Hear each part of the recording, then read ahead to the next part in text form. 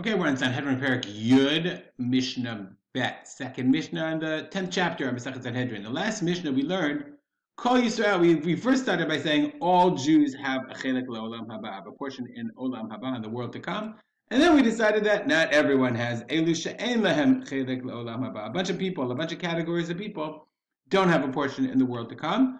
Our Mishnah, Mishnah Bet, is going to discuss a bunch of people, a number of individual people that also don't have historical individuals that don't have a portion in the world to come. So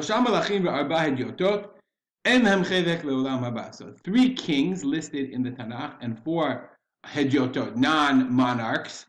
Hedyot is a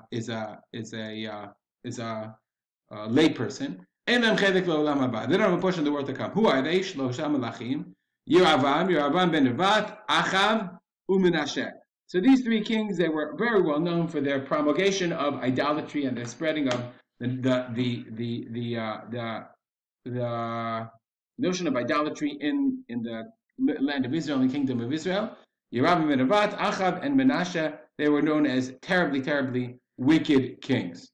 Rabbi Yehuda says, no, Menashe yesh lo chelek le'olam haba. Menashe had a portion of the world to come. Shneimar, as it says in Divrei Hayamim, vayitpalel elav.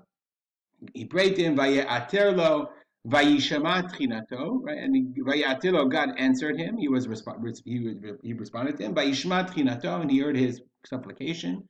Vayeshivehu Yerushalayim L'malchuto, and he was returned to Yerushalayim to his malchut, to his monarchy. Amrullah, the sages said to Rabbi Yehuda, L'malchuto Heshivo. Yes, he was returned to his malchut, to his monarchy. But he wasn't returned to Chaye Olam Haba. Okay, now it's worthwhile to point out that Gati points out, quotes the Gemara and says that the Gemara learns out from the psukim in each of these Nevi'im, okay, psukim about Yeravam, Achav, and Menashe, how we know that each of them lost a portion in the world to come. You can look it up if you want. Okay, who are the Abba Hedyotot? Abba Hedyotot, the 4 non-kings, Bilam, the prophet of the non-Jews. Doeg ha'adomi.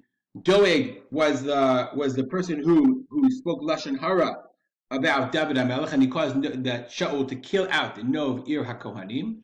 Achitophel was the advisor to Avshalom, who advised Avshalom to rebel against David HaMelech. And Gehazi was the Na'ar, was the servant of Elisha HaNavi.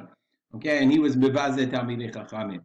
Okay, what about these 4 hedyotot? Even though all these people are Gedolim v'Chachamim hayu, Elem chelek al olam haba. All these people didn't have a chelek in olam haba. Shelo hayta emunatam shleima. Okay, because their emunah was not complete. They didn't have complete faith. So what about Bilam? Bilam was umot ha'olam. We said Kol Yisrael Eshem chelek. We're not talking about people who are in non-Jews. We also learn Chasidei Umot Olam Yesh Lehem Chelek Le'olam Haba. The righteous of the Umot Olam, of the nations of the world, they also have a portion in the world to come. So Bilam wasn't on that list. All right, we'll stop here. Dedicated learning to remember you, my father, Rav Simcha ben Yitzchak Kalman. Have a good day.